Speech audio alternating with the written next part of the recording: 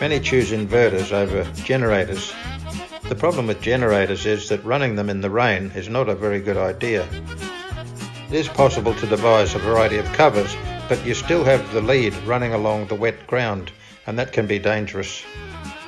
A built-in inverter, however, can be run inside the motorhome no matter what the weather.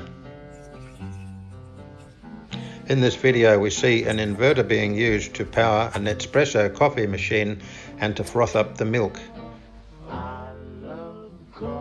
It must, however, be a pure sine wave inverter, and this one in this case is 2000 watts.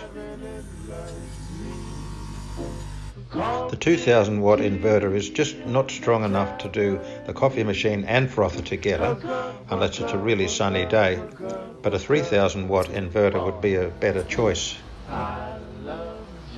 And make no mistake, what you use out of the battery has to be replaced somehow. But with generators, the fuel used has to be replaced as well.